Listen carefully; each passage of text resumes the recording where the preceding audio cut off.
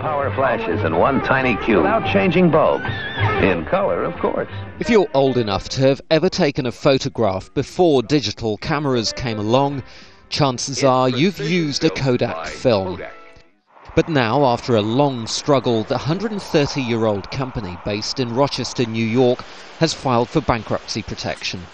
Its CEO said, "The board of directors and the entire senior management team unanimously believe that this is a necessary step and the right thing to do for the future of Kodak."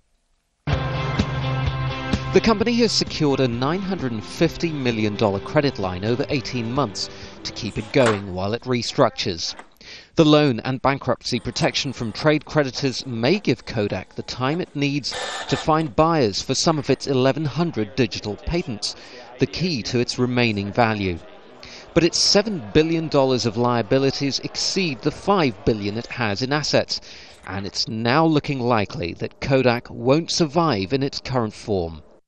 Robert Shainbrook, author of Making Kodak Film and a 35-year company veteran, says it was a close colleague named Steve Sasson who pioneered digital camera technology for Kodak in the 1970s. They looked at it and said, "Steve, that's very interesting. You've done a fine job here.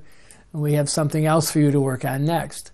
And it was basically put away for a number of years.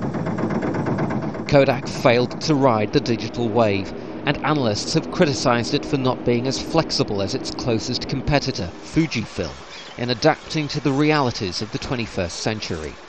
For years, the company's advertisements urged people to seize the Kodak moment to capture memories.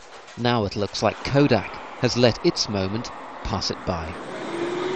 Azhar Sukri, Al Jazeera.